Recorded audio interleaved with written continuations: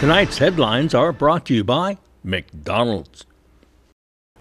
Good evening, Commonwealth, and thanks for watching the Channel 2 News. I'm Sally Limis. Let's take a look at tonight's top stories. A new COVID-19 case in the community raises concern. Contact tracing is underway. Also tonight, some workers won't have Christmas lights. They won't have lights. And as IPI flounders, all signs point to a collapse. In sports, a look at the TASI to Table program, now in its second year. Stay with us, these stories and more are next. Great customer rep, always willing to go above and beyond for his customers. I truly hope she gets noticed at work, since I do see she is a hard worker. The field technician that visited my home was great and helpful. Thank you. Thank you. Uni, keep it up. Your customer service is always very good. Awesome customer service with great technicians that are really helpful. Thank you so much, Sherlyn and Docomo Pacific. That's so sweet. It feels good to see this kind of messages because we try our best to do customer service. We make sure that we will 100% resolve the issues. For all those people that are seeking assistance. I just want my customers happy. And help them out each and every day. I would want to go to a place with someone that's just like me. Thank you. Thank you. Come to Docomo and you'll feel like you're at home.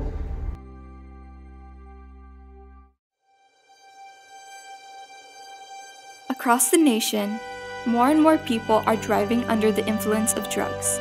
The CNMI Department of Public Safety would like to remind you to drive safe this holiday season. Do not drive while under the influence of marijuana, opioids, methamphetamines, or other potentially impairing drugs, including prescription and over-the-counter medication. These drugs can impair your driving and can put you and others in harm's way. Be responsible this holiday season. It's not just your life at risk, but the lives of the people around you. Don't let one poor choice ruin the holidays for you or your loved ones. Drive safe this holiday season. Brought to you by the National Highway Traffic Safety Administration and the CNMI Department of Public Safety. Remember, if you feel different, you drive different.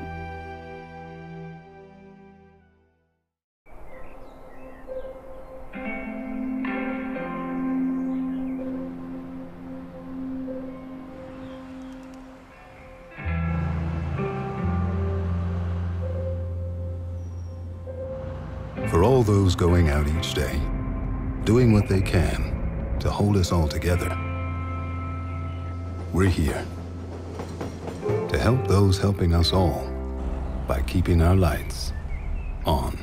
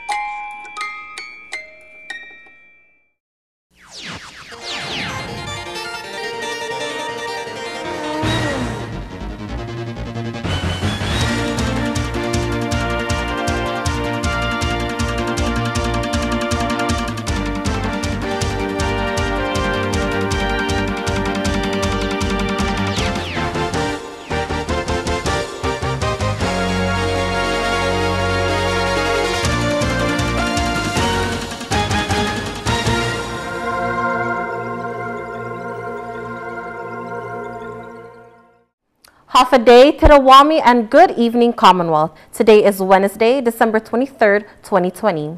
A hospital employee has tested positive for COVID-19. Take a listen. On Tuesday, December 22nd, 2 individuals were tested positive for COVID-19, one of them a respiratory therapist from the Commonwealth Healthcare Corporation. The healthcare worker was recently on official travel as a medical escort, flying to Hawaii and the U.S. mainland. The individual is considered a critical essential worker who tested negative upon arrival and was released for self-quarantine. The worker was tested positive on the 5th day testing and was immediately transported to the isolation area. According to CHCC, no one is exempt from quarantine.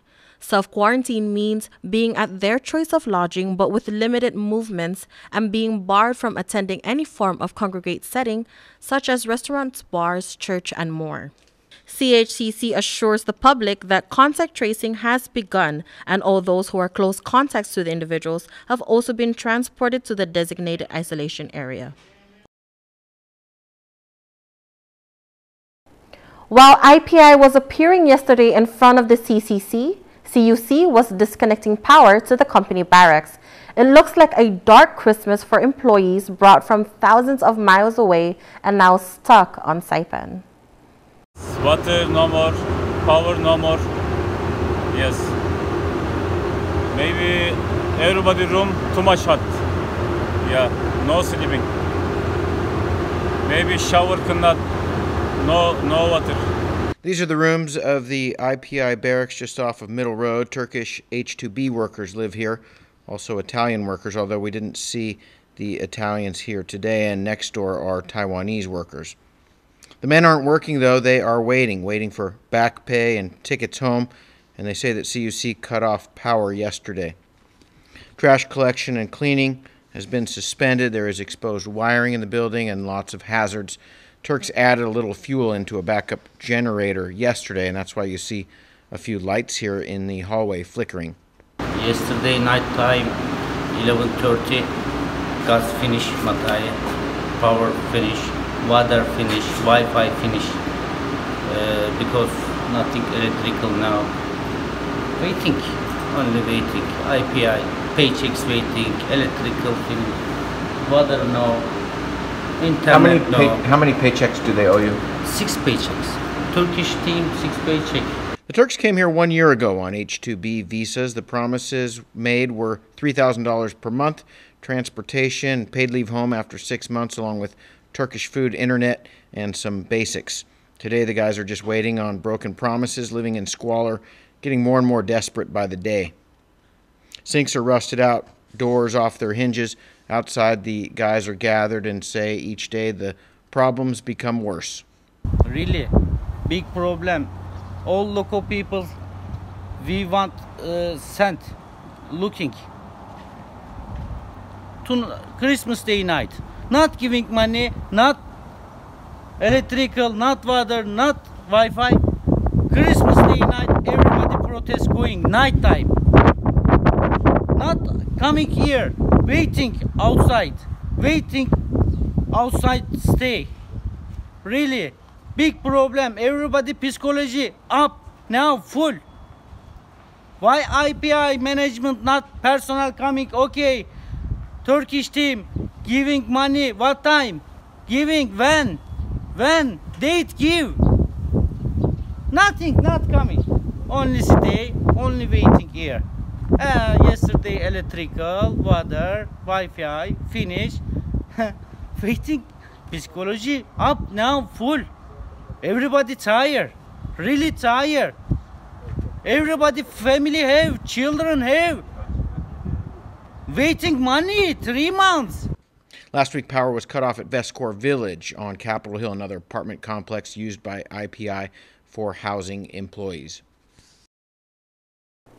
Meanwhile, Don Brown, the current CEO for IPI, spoke yesterday to the Commonwealth Casino Commission. He says IPI is currently involved in 29 court cases and is negotiating a loan for past due payrolls.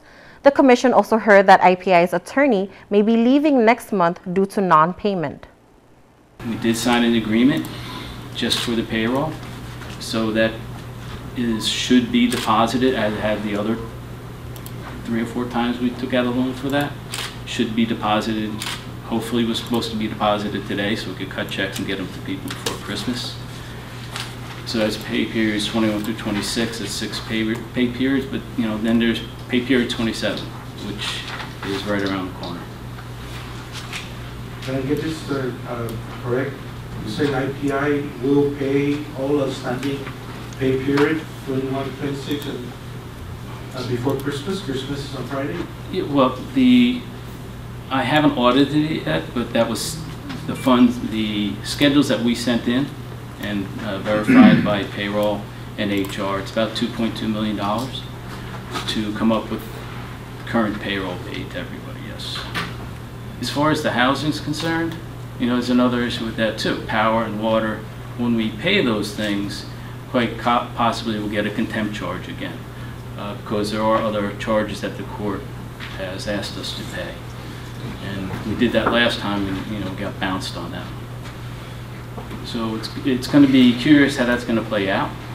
We care about humanitarian issues, and since the beginning we said we won't charge for power. We want to do, to at the point where if we pay for those things, we might subject ourselves to a problem. So hence we have a generator. So we're working very diligently to get money for attorney dots, money for the courts, money for the employees, money for the water, money for the power, money for the ex-employees, money for the vendors. The list goes on and on and on. It's kind of well documented. Mr. Brown, sorry for my ignorance here, but how do you as a CEO operate an organization when you have no knowledge of where your money is going to come from? Well, I don't understand that. If I was CEO, I would be very nervous every day. Of course I'm nervous every day. Since in the last 6 months, I'm 61 years old, 41 years in the casino business. I had a speeding ticket 40 years ago, 40 and a 25, which I paid. I got a parking ticket in Washington, D.C. in 2018, which I paid right away. Other than that, I've never been in court, so yes, it's until I arrived here. So yes, I understand it's very serious. Now, we are working with a lender. First time I'm involved with that directly. Now, we've gotten loans, which I've executed, but this is due diligence. It's a little bit different. It's very time-consuming, very intense. This is gaming. It's a privilege. If you're not financially suitable, you shouldn't be holding on to the license. And this is what pisses us off. Since you did this in the very beginning, you understand that we've been very patient. We've been working with IPI, to try to make sure this works, but enough is enough. Mr. Brown, you coming into these meetings telling us that you had to get a loan to pay payrolls and what other obligations. Is it fair for me to say that IPI is broke? Mr. Commissioner, this is not, it might be unusual for CNMI, but it's not unusual. The hospitality world, 700 million, 800 million, $1 billion loan they're taking to float their business. Now they have the ability to do that. Loans while you're closed and you have no income is very common. It's just difficult for us to secure a loan because the license is in jeopardy. So we're working with a lender now that understands full well, and it won't be 10 million, 20 million. It'll be enough for us to at least sustain until we can get open. With the vaccine on island, there is renewed hope for tourism. Does that mean the casino can survive? With stranded workers, payless paydays, and a new ban on hiring workers, there are many signs that Imperial Pacific is on the verge of collapse. Governor Torres speaks on the industry. Do you think that IPI survives this? What's your administration doing to address the non-payment of not just taxes but license fees and payments to workers who are stuck here? Some of the CWs have expired. They don't have tickets home. We see sort of just a lot of unknowns in that area. What do you think? So the first thing is, we want to help every company here in the CNMI. Being a die with IPI, they have obligations that they need to meet in order for us to move forward in the right direction. I know that they're having some issues. We see it, we hear it. So we are working with them in making sure that in order for them to move forward, they need to address the pending issues, and of course, like what you said, taxes, and of course, the labor force, the construction, all of that needs to be addressed before having that industry back online. Has anyone from IPI, we hear the name Mr. G, and we hear the mother who is here, or but any of those principal players, have any of them back channeled to you or the administration and said, hey, look, we're going to take care of these obligations, we're going to make this successful, or is it really an arm's length kind of relationship at this point? Yeah, I haven't got any communication with either of them. More of the communication is through CCC on what they're being updated from them, and then once in a while any update from the Lottery Commission. Again, that's just what we see and what we hear out in the media. But in terms of any direct, I have not gotten any direct communication with them. Okay. Is that disappointing to you that you haven't gotten any private assurances, or is it just the way that it should be? Well, I would like to see if there's any update. You know, since even before COVID, a lot of their management has shifted. So I don't know who's the executive order. I haven't met with them on any update on who they are or their new organization. So I think I'll be happy to see the new organization, happy to see new approach, and perhaps what kind of arrangement that they need to do. I know that they've been working with Secretary of Finance. I don't know specifically who they're meeting, but I know that they're trying to address those concerns. Coming up, women leadership becoming a trend here in the CNMI. More details after the break.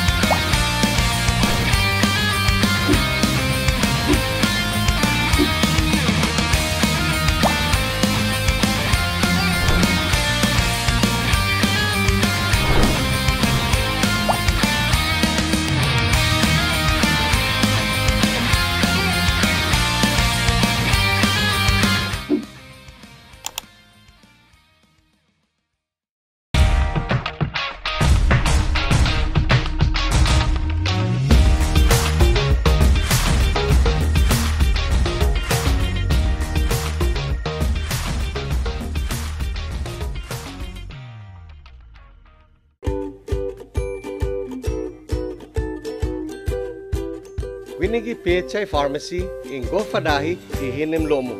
Our complete line of pharmaceuticals and lowest prices ensure you get the treatment that you deserve.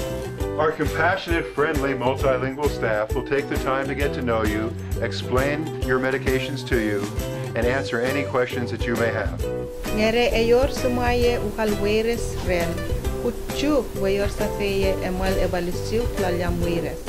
Inumin ng inyong gamot ayon sa nireseta ng inyong doktor at alinsunod sa bilin ng inyong pharmaceutical. We accept most insurance, but in case you don't have coverage, we offer cost-effective generic drugs. PHI Pharmacy, your lifelong partner in health.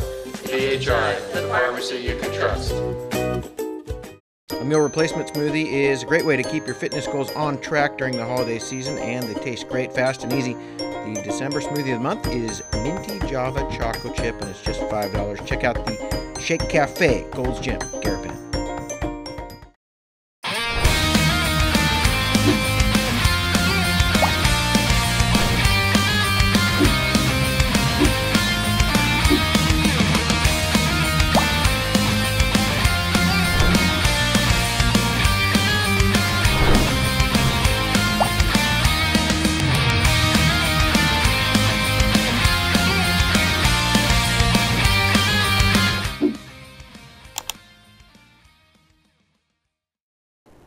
Welcome back to the Channel 2 News. Another bill for financial assistance for 2021 has passed U.S. Congress. The bill, which is loaded with Mariana's benefits, now sits with President Trump. It's a 5,000-page bill that appropriates $908 billion for COVID relief in the U.S. Congressman Gregorio Kilili Sablan says the bill is loaded with benefits for the Marianas and that unemployed workers can now breathe a little easier. The bill includes a second round of impact payments, better known as stimulus checks. Businesses and nonprofit organizations will also have a second opportunity for the PPP loan. If signed by the President, the pandemic unemployment assistance will also be extended until April 2021.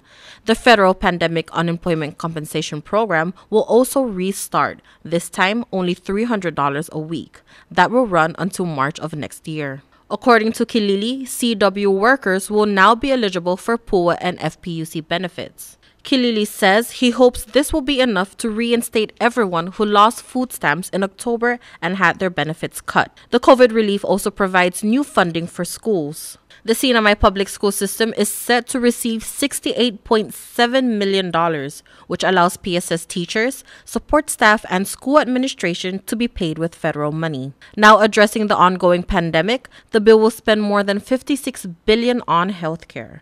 But reports indicate that Trump is criticizing the bill. There are no signs that he wants to veto the bill, but he does want to make some amendments. Governor Torres has chosen a female to serve as the CNMI's public auditor. All she needs is one more confirmation from the legislature. Take a listen. The appointment of Kina Borja Peter was confirmed by the House of Representatives on Tuesday as the new public auditor of the CNMI. 18 members voted yes, while Representative Marco Peter, her husband, was excused. Peter just recently came back home in July and says she is grateful for this opportunity. I'm glad to be back. This is an amazing opportunity. It's actually an opportunity for me to apply everything that I've learned, all the exposure that I've received to come back and help and serve the CNMI, and also do so with the public trust. Peter is a graduate of the University of Portland with a bachelor's degree in business administration, major in accounting. She is also a Washington licensed certified public accountant. Peter speaks on what her priorities will be once she steps into office. We're going to start looking at risk-based approach, do a risk assessment with the financial audits that we've received, assess internal controls, try to set up and define internal controls that will help prevent and detect fraud, waste, and abuse with the government resources. And also, one of the things that I have interest in is doing a digital transformation with our office just to get more efficiency and productivity. Now, Peter awaits the Senate's confirmation to officially become the CNMI's first female public auditor. She will be replacing Michael Pai, who served the CNMI for 12 years. Congratulations and good luck. All right, coming up in the sports report, we've got more fishy stories.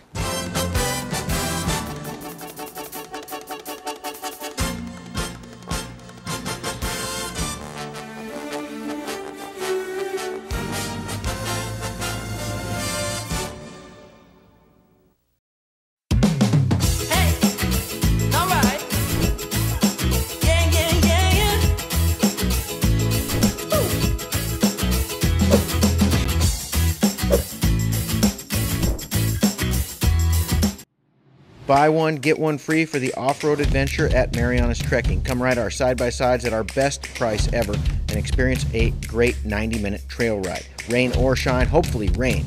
Book now at Marianas Trekking.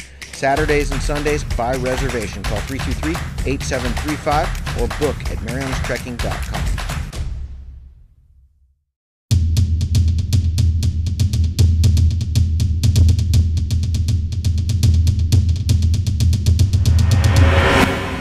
Come, take your turn at the most unique restaurant on Saipan. Daily lunch specials are just $9.99 and come with super salad. Happy hour starts at 5 o'clock. And dinner features spectacular sunsets and great food at reasonable prices. 360 can be chartered for parties, events, birthdays, and weddings. Make it special. Make it 360. The best food and view all the way around.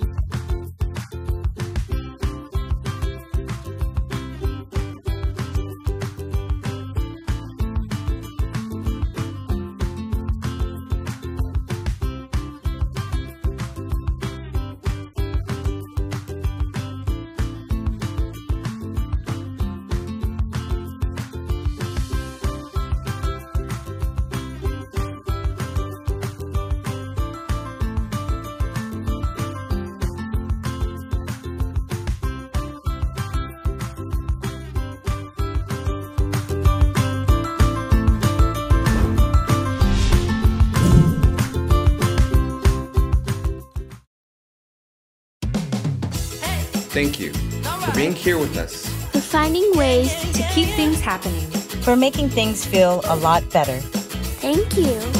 Energize, realize, feels so good just to be alive. Time's a gift, my time is free. I can spend it on you, you can spend it on me. I could say you'll be blown away by the change you see me. And I feel alright, dance all night, put a little flavor in my life.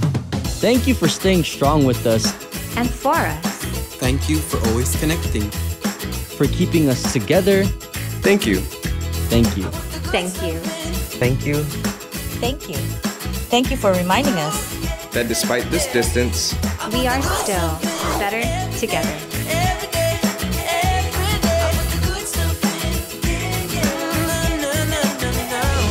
Docomo Pacific, better together.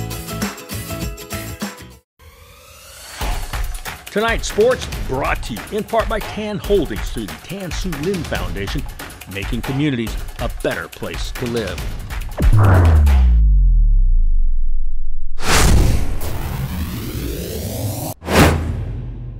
Buenas sports fans.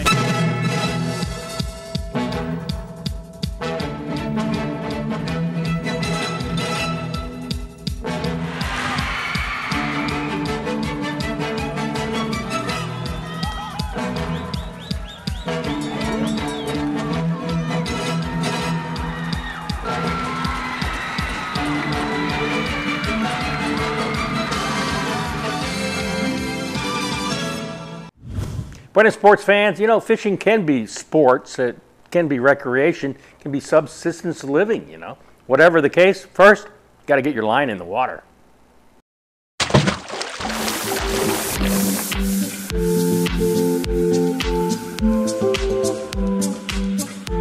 Saipan Fishermen's Association set up a program for students. It's called TASI to Table. TASI means a lot. You know, it's good for the youth to learn about the fishing and also many other outreach programs we have here in Island. When I joined, I honestly didn't have much experience, but as we have bi-weekly meetings, I gained a lot of knowledge throughout. For an example would be boating safety, where they talked about different flares. That is one thing I've learned so far. Wayne Pangilinan heads this program for high school students. We're just about under 2 years at the moment. And we started with the support of the Saipan Fishermen's Association. We operated on what we call the Community Outreach Program, the COP, through SFA. We started with the six weeks program, and then it evolved into something greater. Thanks to Coral Reef, Guam, who donated a boat that was raffled off during the Mahi Derby, the TASI to Table program was able to get substantial funding. Without the donation from Mr. Tim Perez on Coral Reef and Mr. Kobashi from Mercury, we wouldn't have been able to do this. We wouldn't have been able to raise funds to help these kids out with this program. Right now, the program's serving 50 students in 4 public high schools. Marinas High School gets 20 students since they have the largest population. Cagman gets 10, Saipan Southern gets 10, and Dialk Academy gets 10. And so that's about as much as we can handle at this moment. Other islands are on standby. Well, we're hoping to open up Tinian Road as well, and with the support from Governor Torres, and he said he's 100% behind our program. We're hoping that with that said, that DLNR will come forward and put the funds where we need it to support Tinian and Rhoda's TASI to Table clubs. The program also got a big boost last summer from the Deer to Table YouTube host Robert Arrington, and the program is seeking more sponsors now. This is for our sponsors who are here to know what we do, what we provide for our students, and hopefully continue to support us with our 8-month program. One of those invited prospective sponsors, McDonald's Joe Adzuzu. When you hear TASI to Table, what do you think? Well, you know, I think of people living off the sea. And you know, a long time ago, I kind of reflect back during my younger days where we used to go out and actually fish and make a living out of that. You know, we bring it home, we cook, we feed the family for a day or two, and then when we need it, when we need to eat fish again, we go out and catch it. And remember, a long time ago, we don't have icebox, so You know, I mean, Those are the old days. Right, and you catch fish for what you need, right? You don't catch fish for commercial. You need to support the family with it. So that's how I remember and how I relate TASI, you know, to the table. Because I grew up in that environment. Let's go. Our Fisherman of the Week, Luther Taylor, with this dinner catch. Yeah, man. Jump. Come on, jump. Grab him.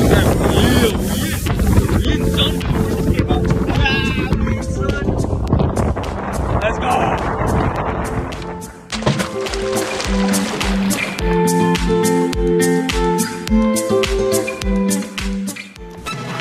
Here's the windup and the pitch. I don't believe what I just saw! Merry Christmas! Happy New Year! Merry Christmas! Merry Christmas! Merry Christmas! Merry Christmas! Merry Christmas! Merry Christmas and Happy New Year! Ciao, ciao, See you tomorrow! Merry Christmas, everybody! See you tomorrow! Merry Christmas and Happy New Year! Merry Christmas and Happy New Year! Go-karts, off-roading, and the driving range now open at Marianas Trekking. Go-kart track will be open Fridays, Saturdays, and Sundays with 50% off when you book online at marianastrekking.com, hours 4 p.m. to 7 p.m. Use the promo code HAFA50 to get your discount. Off-roading is open too by reservation. Come on a 90-minute trail ride that is perfect for families. Book online at marianastrekking.com. Golfers, come practice on the driving range. You can even pay online and we will have the balls waiting for you. Come see us weekends at Marianas Trekking, 323-8735. One of the best things you can do during the pandemic is to get yourself healthy and strong. Gold's Gym is a great place for a tune-up. Wide open workout spaces with dedicated cardio, free weights and machines, personal training, group exercise, and good nutrition. Short-term daytime promo on sale now, just $159 for 3 months. Call 233-4000.